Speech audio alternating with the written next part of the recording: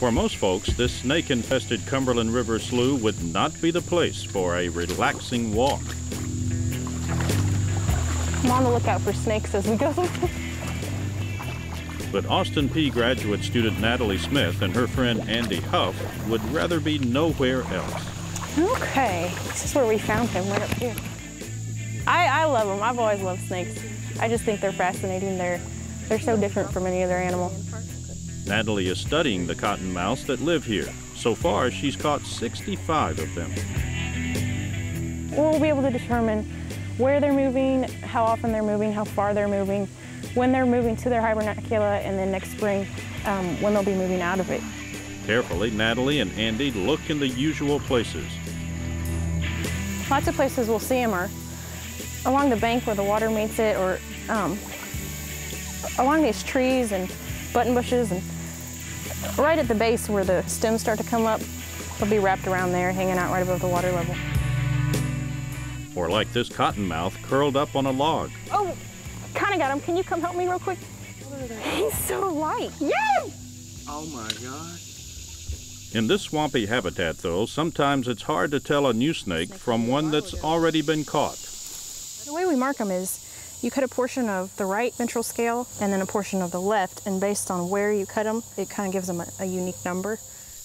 Turns out this is snake number 10, caught last June. 390 grams. Since then, it has grown and gained weight.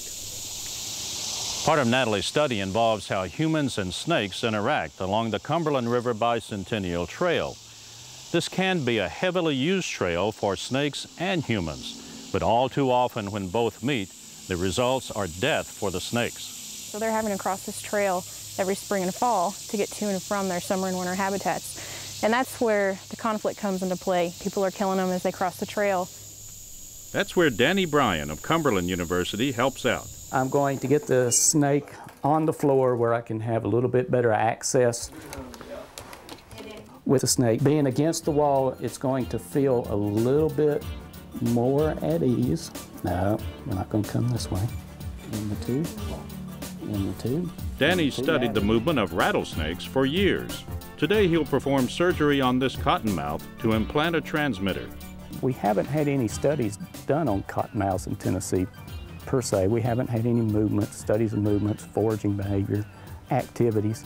So I think this is going to be an outstanding project to see how and what our cottonmouths are doing here. The surgery takes just minutes, with great care not to injure the snake.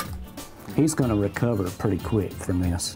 As biology students from Tennessee Tech look on, Danny inserts the transmitter. Get the hole opened up, so I get just a little incision. You see there, just cutting the skin between the scales. I don't like using anything sharp in here because it can perforate the intestine. Make sure it goes under the ribs. Once sutured, the snake will soon be ready for its return to the woods and water. And that seals that up real well.